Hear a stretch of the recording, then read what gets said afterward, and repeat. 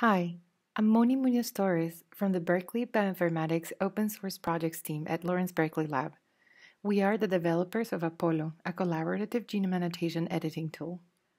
In this video, I will briefly demonstrate how to merge two gene models and how to edit the resulting intron-exon boundaries using two different approaches. First, by setting the boundary to the nearest upstream splice donor, and second, by using evidence available from RNA sequencing reads to set the 5' end of your gene annotation. First, begin by dragging the gene models you are going to merge into the user-created annotations area. In this case, we know that these two predictions should be brought together to correctly annotate the ortholog of RNA polymerase II in the honeybee genome. Second, double-click on each model to select the entire annotation and select both gene models using the Shift key. Then, use the right-click menu to merge the models. Merging the models recalculates the longest open reading frame, thus the changes in coding sequence that you can observe here.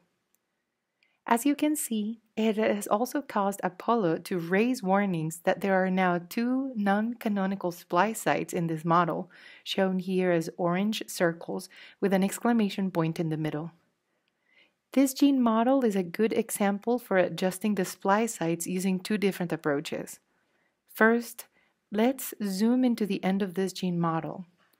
By using the options on the right-click menu, you can select to set the boundary of this exon to the upstream splice donor.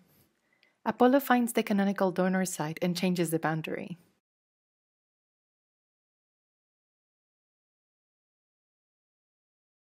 Now on to the next exon. Using the aligned RNA-seq reads, in this case from nurse bees, you can set the beginning of this exon by selecting both the evidence read down here and the gene model while holding down the Shift key.